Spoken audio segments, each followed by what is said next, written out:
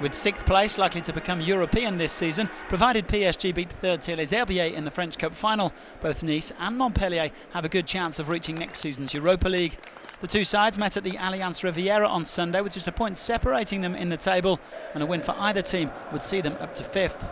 Nice enjoying a solid recent run with just 1 defeat in 8 to PSG.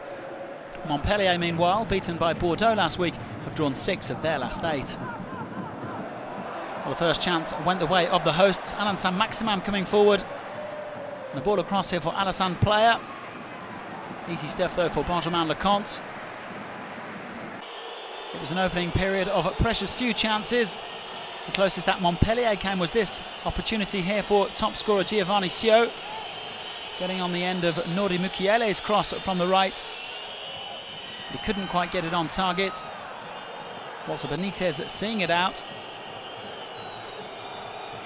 The game did burst into life just before the interval. Pierre LEES-MELOU coming forward for Nice. A neat 1-2 there with PLEA. Couldn't quite carve out a shot though. In the end, the ball coming to SAINT-MAXIMIN at the back post. Saved once again by Lecomte. Nice looking the livelier of the two teams, and out for revenge after a 2-0 defeat in October's reverse fixture. But it was all square at half-time. 0-0.